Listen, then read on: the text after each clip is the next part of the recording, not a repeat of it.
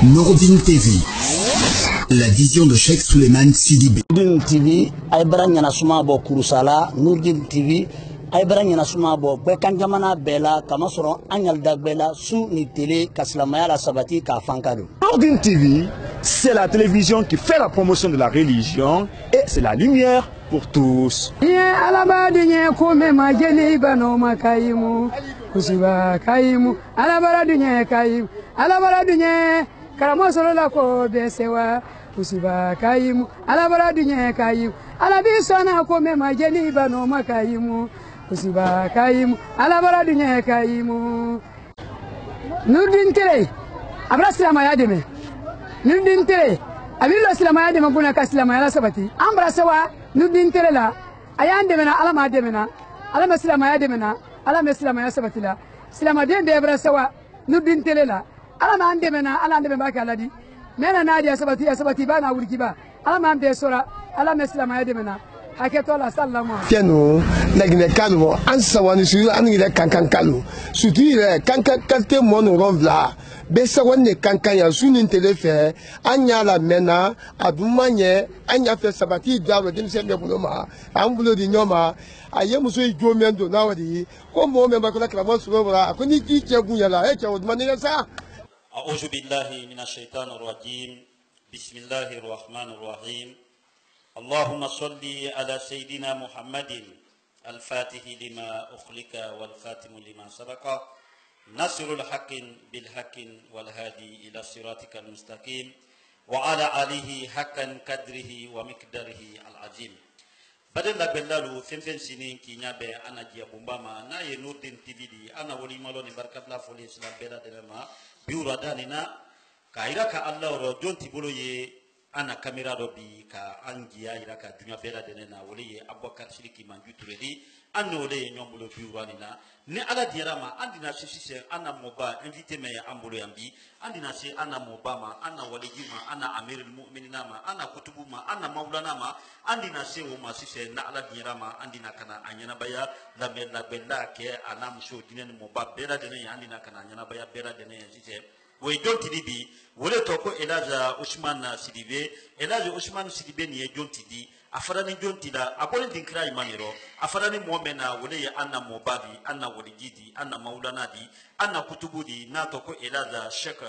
Sidibé elaja Cheick Sidibé ale moy fen folo a denke folo anni wole ye kamando alabra wole giya di denke men fanama kato asima hakika ya soron folo ka wole giya di ama anna mobawo o ya ambulo yambi ale boni dinkira imanero wole ye jansumana di kafara jankanala katrete kankama mobate laro nay elaja Cheick Sidibé di moba elaja Ousmane Sidibé waliyullah. Assalamu alaikum wa rahmatullahi ta'ala wa barakatuh. Wa alaikum assalam wa rahmatullahi ta'ala wa barakatuh. Aywa badal la bellalo albela de nembra family chron ana moba ala saranuma ni ala dirama andina sisen kana slajulu di ama slajulu kakanka di ama di ala ya maniro anka wala da blairo men kunu nala dirama dina wala da tay wala da berete alla kila la tarikale ala slajulu ko alla kila la ko kakanka nyalo nyame anyo slajulu ka moba. Assalamu alaikum slajulu.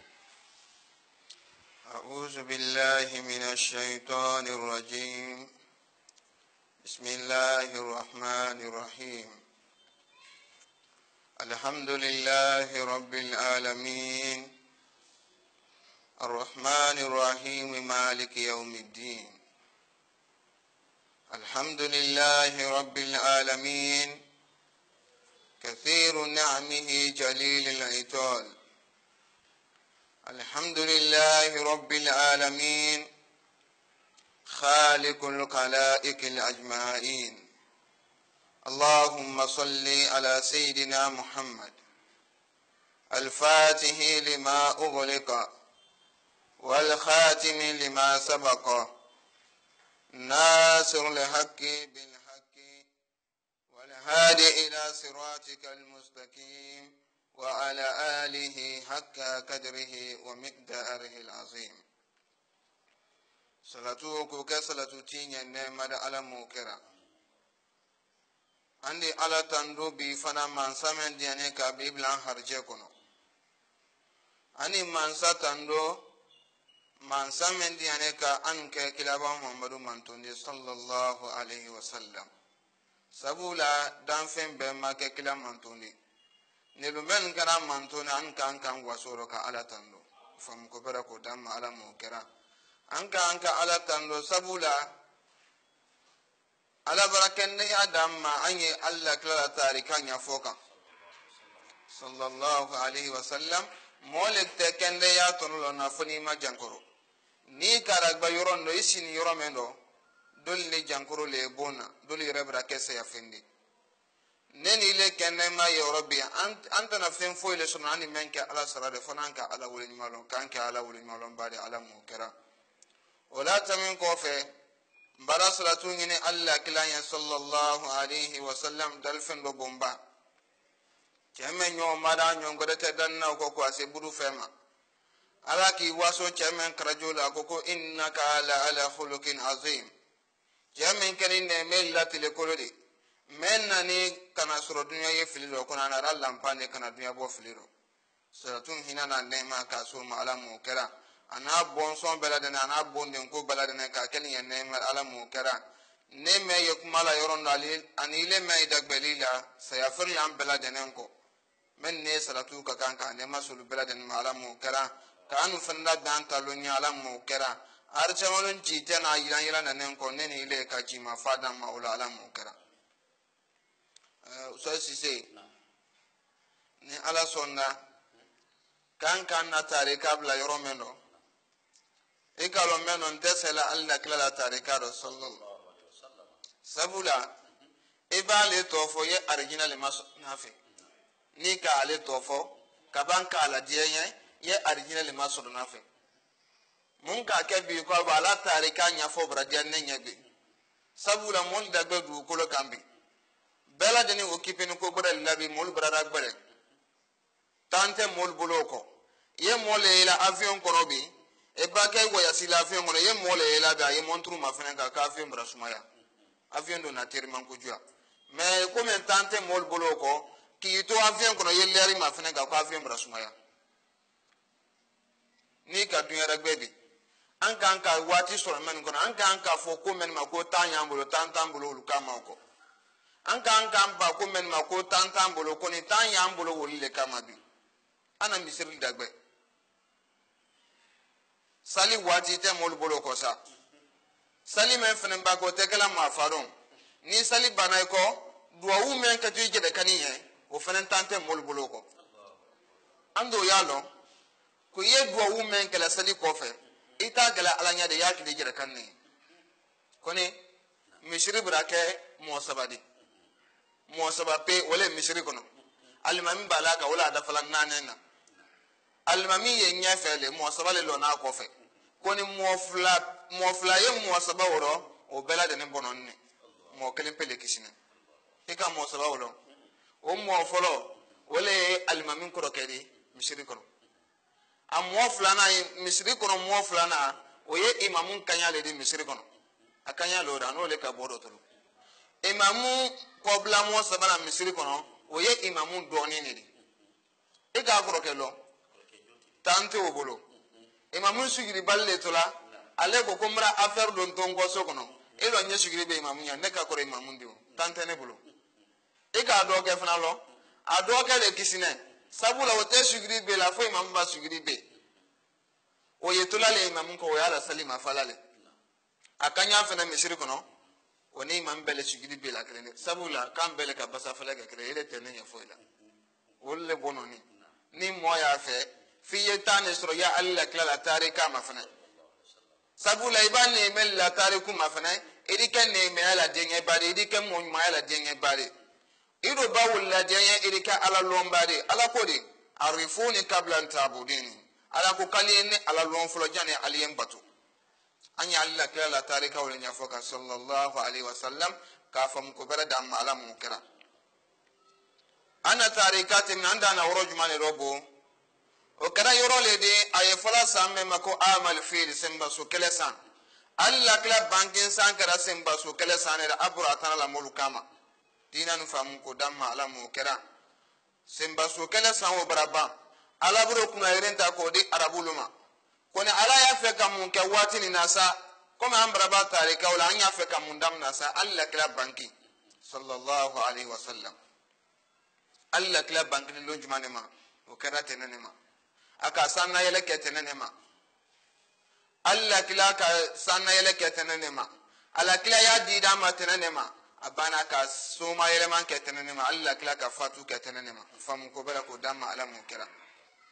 ala barama fola molu nya du koloka jina lu nya adama den nya jiro fen ni gbere ro fen ya nyi wa kono mol ni so kono mol nya kombe na kide na bando ki koni wole kide wati brasete wole na wati brasete dunia kono falamma arada Allah subhanahu wa ta'ala ibraza haqiqati muhammadiyya ma'nahu naqluhu min surafati ummihi aminatu zahriya قصوها قريب أن تكون أما لمصطفى محمد صلى الله عليه وسلم ثم نمنا على كالانينسا كمرا كيدي من كفوتي كان أتودو كلوكا كان بلدن بوفلد آدم دين جينا دامفين بلدن فن من كيرا بو كونتينو ثم نمنا على كالانينسا كوي الله كلا تيجي ديا كمولولا وكرة تدو بلدي كايا وطن كابوا بعد بيرو كالانا دنيا نينا ما يكونو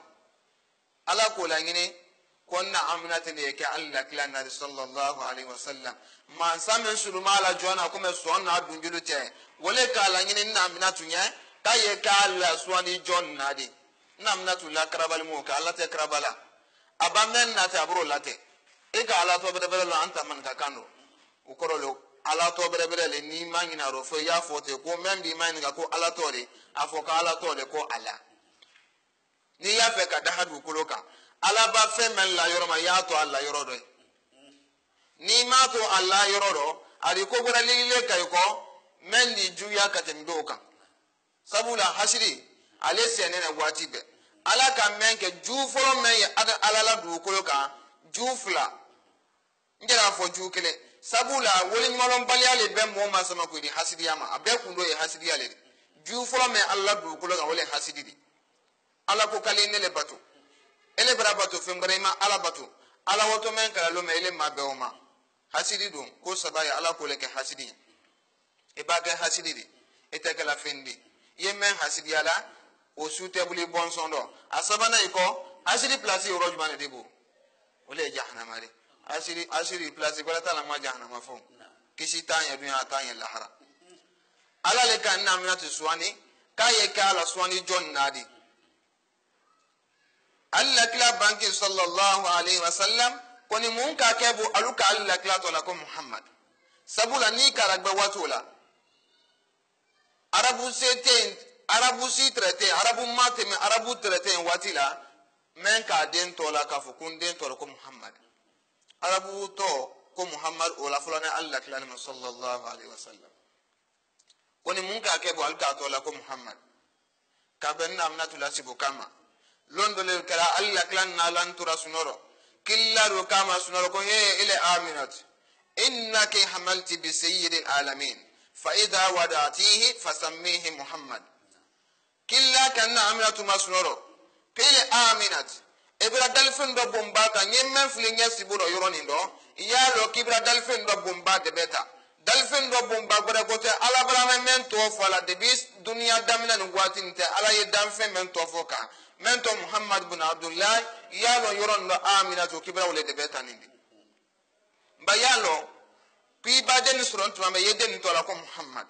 sabula Muhammad ko rote do bare ko tandole dunya bela den ne do na to den tandula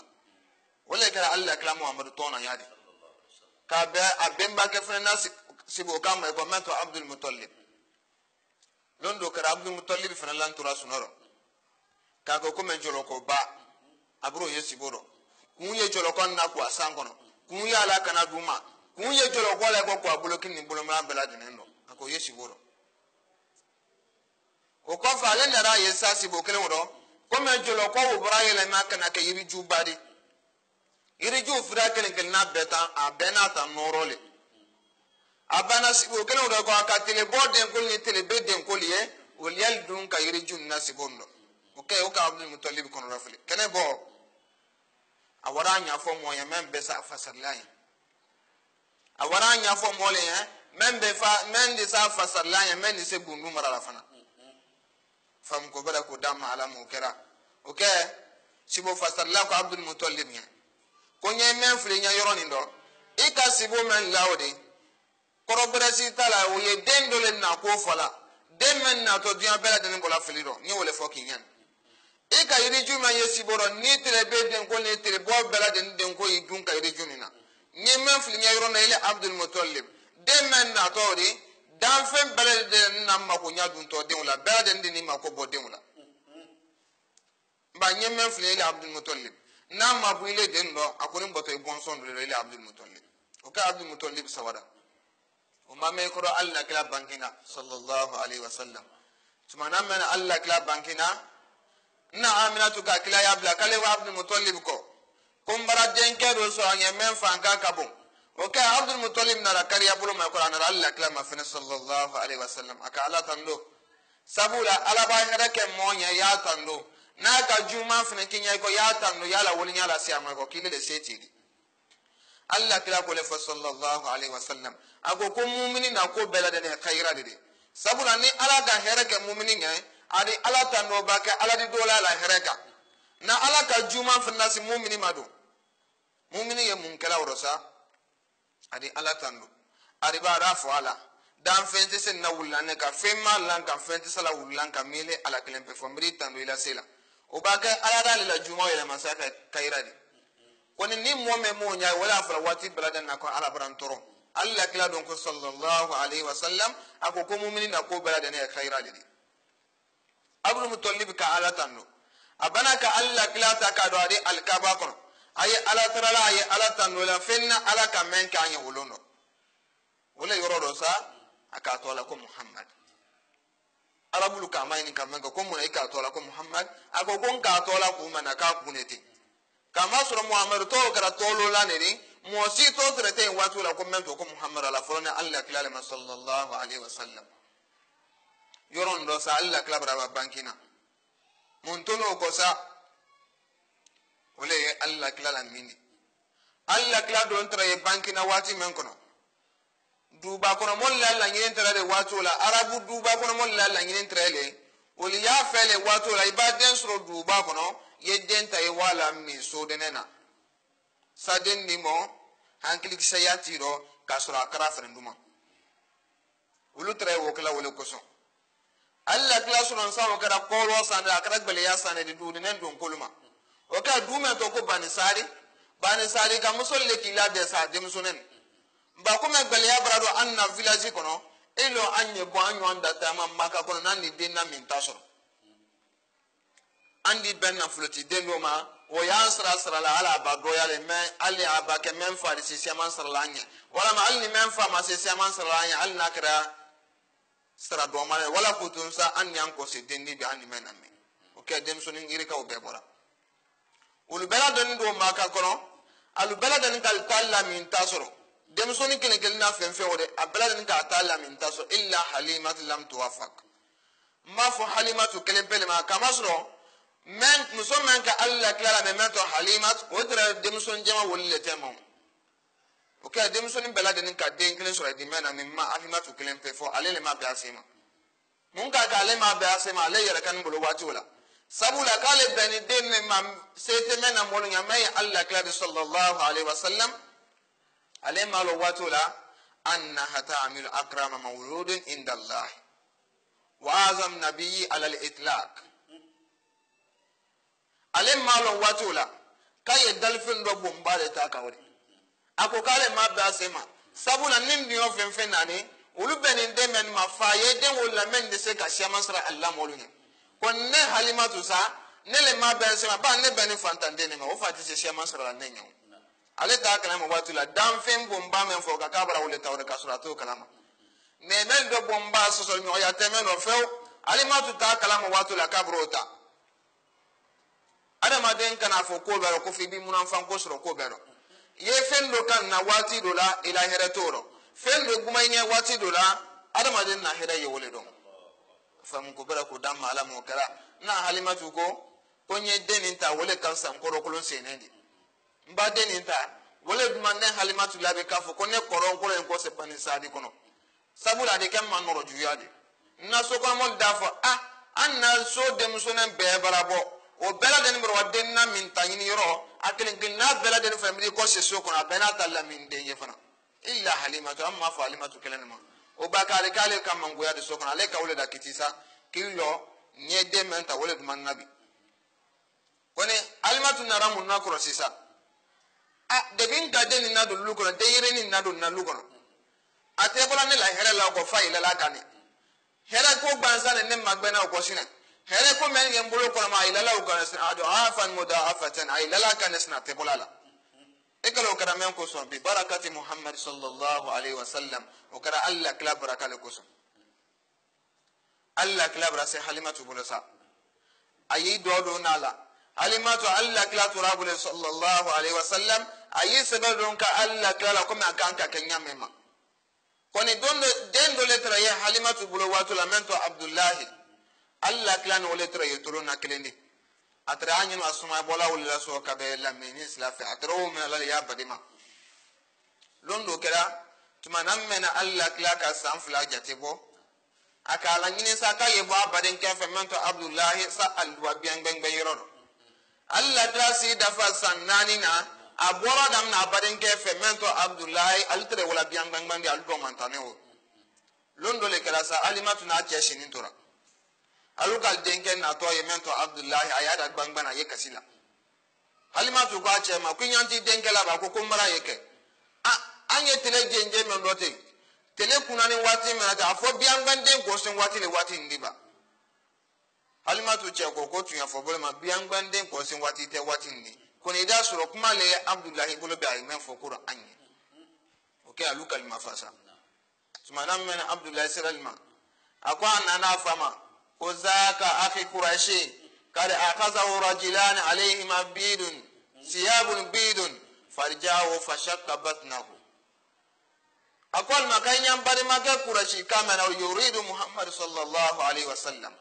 ako kanyam bari make quraishi kama na mento muhammad ansi ni mbrato anye bian bang bang anya na bian kan ka kono be mbra chefla ye chefla brana muhammadu min nengina fanin bele ye chefla ni ma o manim makabade kun mbra ye ko ibra muhammadu lala kaban ka fundi dalaka fundi te do godara sisi ibra sisi dalaka ngone maru alina bara kala muhammadu fundi kono wole bara ne islam be maram bodo kana alu suron ko nya ful alunya sabula suno me bra yere ran ko kana ni muhammadu suro gwa kono okay halimatu na cheslana kanya na tiria anya wa yorodo denka fuka ka ni romano sabula arabulla ko balema ni ko ka alden suran bulo ya ambela den do sura toro yaro alusilana allah kilab sallallahu alaihi wasallam alwaye sa alwara allah kilab lo ne suro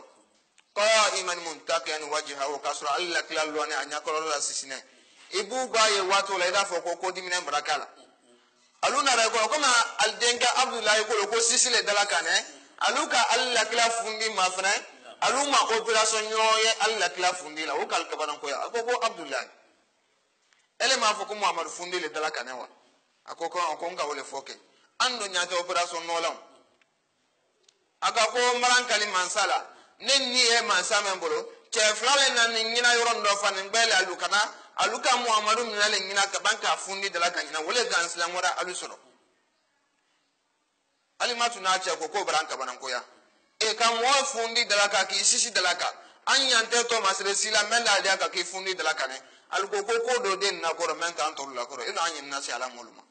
ko kabanan ko do den na ko ka bo den sala ma an bulo fote anyi kabanan ko bansana ila den na ko ko ni men gani bi fana an baden na se wole ka sa den to na bulo anyi den na se ate fana ko sika sitora anyi den na se wole ka sa aluka alla kala si anama mento aminatu o ka soro wati wala alla klasi tres sanani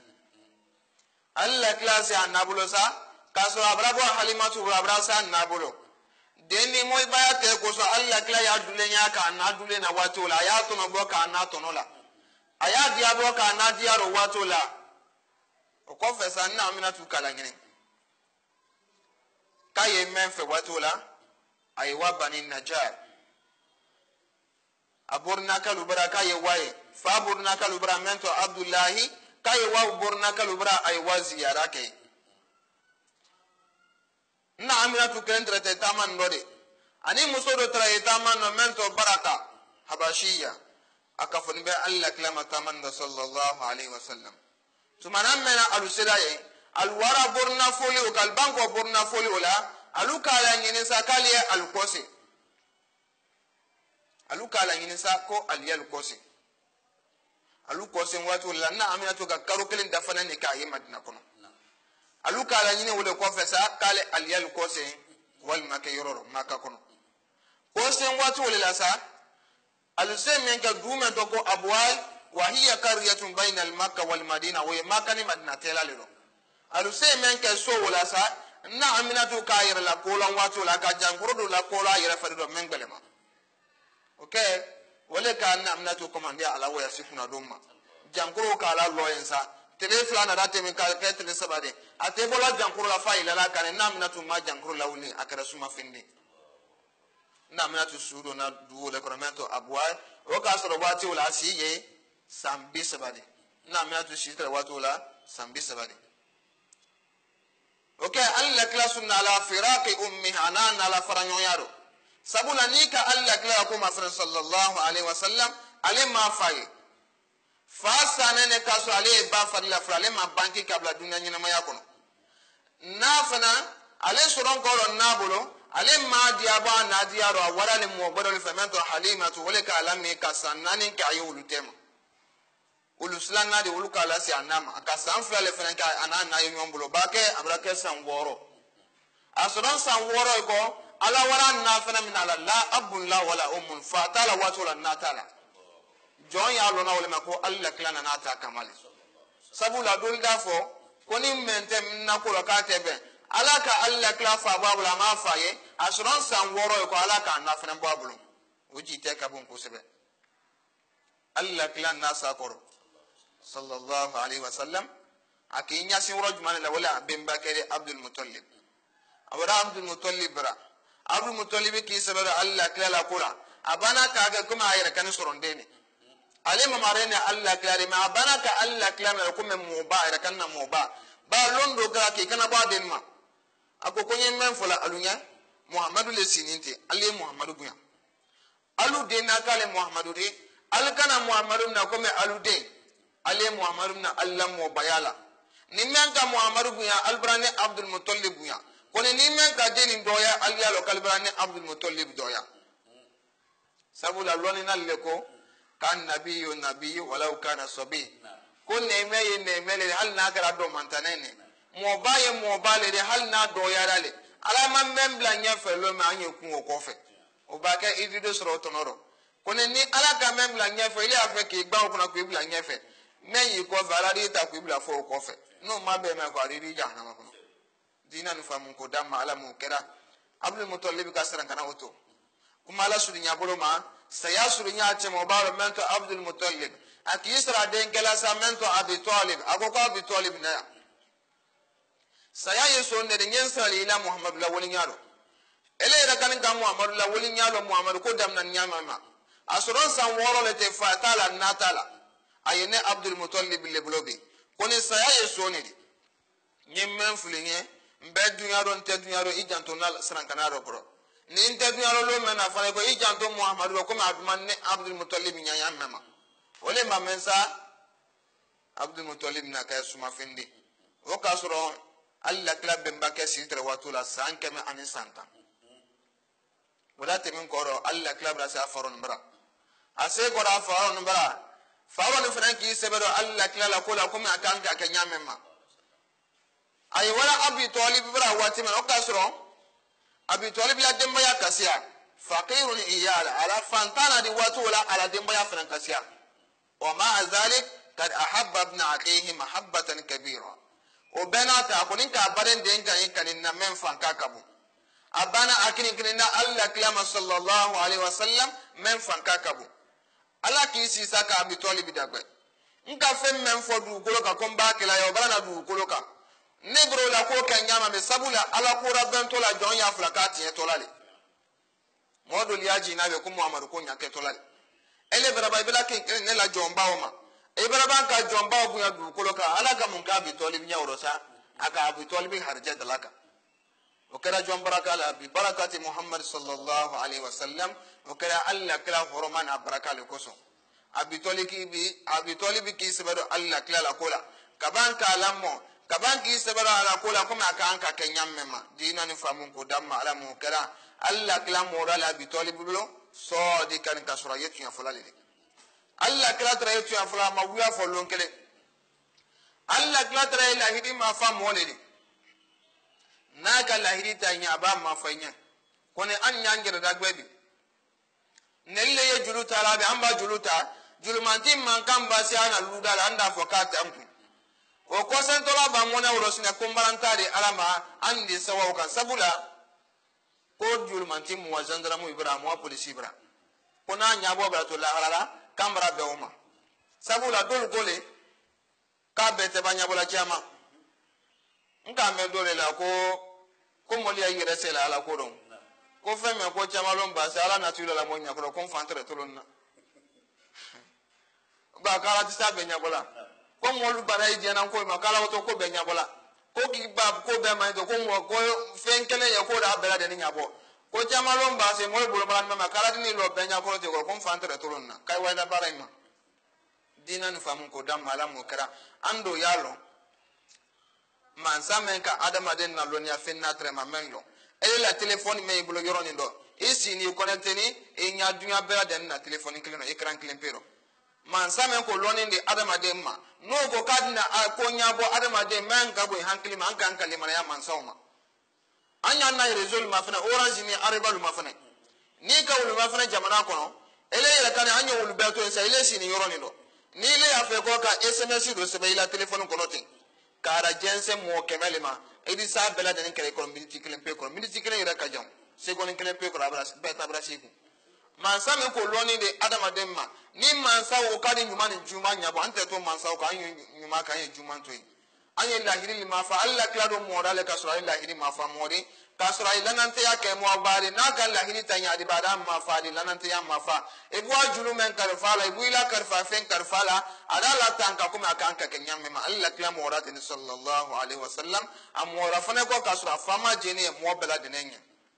wole kono ma magangalu yere kan kala bo ma ko muhammadul amin ko muhammadul lanante ya mo alla klamo ratin sallallahu alaihi wasallam alla klala dunya damna yalati ambe dan yoroni ndobi ni ala nara wati beradamma alla klala dunya kundon kan nya jumane ma ko wase aka alkaba la kuda kura ya nya jumane ma kana se ne me ya nara alla klama nya jumane ma ne me ya na ko ka to ya jumane sura ne me ya kono jon ka to ya wa sura alla klafe ani ko wase alla klaka so mai na man kan nya jumane ala duya bankara wati jumane ni ala nara la kene ya to an farido kala ni karfa anuna anni nanda laboro ni bela den kan ti sa bela den nya fala joyi se ko le kala alla kala ko de ti sa bela den nya fala ala kala le man ko to ko kuma kan kelen na kafone e ka ukorolo aba kuma kan kelen be fo ele de sila do nyina ma ya mu mekala ya da kitile te ba download mo ba ko la kuma fala yi se ko le kala te ba bela den fala neni alu men fo ni ka mentoro da mala mu kra kan ke cheni na bato bade alamu kala nanka chane na bato andi duyani la harasro ko mo ya neni alubul alamu kala salamu alaykum wa rahmatullahi ta'ala wa barakatuh wa alaykum salam wa rahmatullahi ta'ala wa barakatuh badal la bellabu fenfen sididi kinyabe ana jebu mama na ye Nourdinetv di ana wori maloni barkatna fuli islam bela denema am bela denema famiyani shiro ana muba ana wori ana amirul mu'minin ana kutubu ana maulana am bela denema hakli shiro ala di wura fe siranu ma alla kala maktundo kisi aninema alama gira alla kala ba muhammadiye am bela denema famiyani shiro ma na dira ma adina kana sala yu dia ma suke bari jamando adina kana do ke bari bela denema kabanka do ke kula fana ko me mara duya ma bi adina kana do ke ola me ya anjiya kala di kan jiya ga ka dunya la wole avocat shiriki man bituredi wole anjiya ka mi kata kaira ka dunya bela denena kan wodi na kana do ke dunya nya jangro me dunya ka mi ko be dunya ka bele ya me dunya ka suka ko fana na to sina te fana ka salama do bolo do bolo mente bolo madi edina kana do ke o bela di sala di no ya di amma slay bolo kram alhamdulillahi rabbil alamin hamdan kathira ani ala tan do fana ka se ala tan do ma mansamen buira ni tanduli kaka koko dam nada ayal adila banfana anka bita dam na anye bita kundo ne ma famu ko bara ko damma ala mo kera ambe na duwa wule kesa ko ka kundoni duwa men keto am banza cheme na tariku falamento Muhammad ibn Abdullah sallallahu alaihi wasallam wana marite ko so men foto ka baraka do an kuma kamen do ala mo kera karam men keni akani jangana la kelilan ne do ka banka ke jansuma la kelilan do ka baka ke mfala kelilan do neluna ni fene fola bi nenna ni fene fola alla kala tariku kan nka men fala sabula ni karankole alele re kan tre kan ki si jambe kan nya fon sabula ikalo ko sabai o be da fan alero karan da fane loni da fane hikma da fane bundu fane da fane membe wala karande saki membe ko be te loni sorona loni membe bulo o be te hikma sorona hikma membulo sirru to be bulo ala ye mole la loni ala ale mansa loni na ale le ka kudo nen loni ti ala le de aye mole la loni la kudo nen men badia akole do de chamo ba ma bi halno makile dia nan kori fam ko bara ko dam ala mo kara ale ni ala te ko so anna to men fola se ala di baraka do ado sabula jonte ka ala nya u kala da bayro ki bolo bato fem bala den do ki bolo mala alama ki le ji ala klepe ka fo kala de ala jonji te du ko ka man sate ala di kala kan jiru tumbade ala mo kala fani ala te bunu ko so men sin yorondo kam ma fanani an me yokumala ko aseji yata ba ma men to abubakar siriki manju ture aye bara men kala ma demena aye bara men kala ma demena abubakar siriki manju ture aye bara men kala ma demena sabun magbara ya bulo sabun magbara ya ala bulo ka dama kala ko la teriya fende ala mo kala sabula du ko kan mote mo ngol la den ka foka ala da bayre do tekala aliyo le fala manika sandaro ki te foni sene ka fo kiru amalo ka wonoro adama de ba men ke du ko kan yo le sara sorona nyumado jumado do sarata kala ka sara bade ala mo kala alu men sini yorondo ani anu men fran yokumala hamini kamina ambela de ka hamini kamin no ya ala mo kala jankuro me fren ka dunya kono bi ya hayyu ya qayyum ya hayyu ya qayyum hayyun noro ko so kala ke jankuro na wuli bare ka buan ka ala mo kala akani julumu man sababu an jola juya sababu mena kala ke tubi di bari neni aluma ala mo kala sungalo bara sono ya adido te fremena adido te limane ya mena adida te jo mena kala ko no ya findambula ala mo kala adida te harjamena kala ko no ya findambula ala mo kala sabula ni bulukunya warada islama kan kujuya adi masunya kafriya ni bulukunya warada islama kan kujuya hal ni ta hasiri ni sunya ke kan hasiri do baka hasiri ma do jahannama kala kan harja finni ala mo kala memba harja kala ko fnan de mbari ka islama ya de ala mo kala e ba ke fa ni le nurdin de man ka yisro nan fulo ila kala kila na fulo sabati fendi bula ala mo kala e ba ke nurdin de man ka ifadi banku mena kala ke kende ya di fendi ma ka fengole di me meriate men ala mo kala e ba ke nurdin de man ka imeriya nyuma ni hankli nyuma men na kala ko sabati fendi bula ala mo kala ju chamani ju musulman kala kore kala de salamu kara jam fasilla kemana musulman kala kore kala de salamu kara Nourdin ala ma sabatira Nourdin ala ma qoratara lajna ala ma la tankara kale morfanu konko ma ala mo kara kala jina la kisi kala tankara kale morfanu konko ma ala mo kara jama fen sin yoronda kaninda gbe fani ala te bunu ko so hamina baladna kal hamina al kamin ala mo kara Nourdin ala ma sabatira Nourdin ala ma qoratara اللهم انصر بفضلك سلطاننا وأهلك الكفرة أعداءنا وآمين في أوطاننا وول أمورنا خيارنا وول أمورنا خيارنا ولا تول أمورنا شرارنا ولا تول أمورنا شرارنا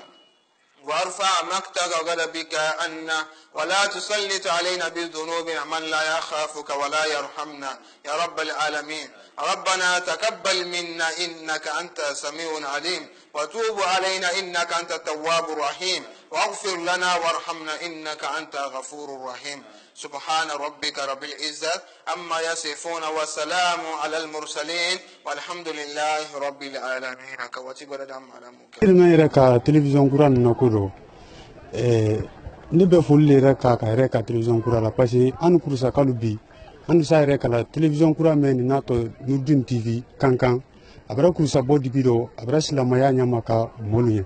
donc ante se fo fala fo ka foli la se ayima ala ma sabati dun da télévision kura nu. Nourdinetv, la vision de Cheick Souleymane Sidibé.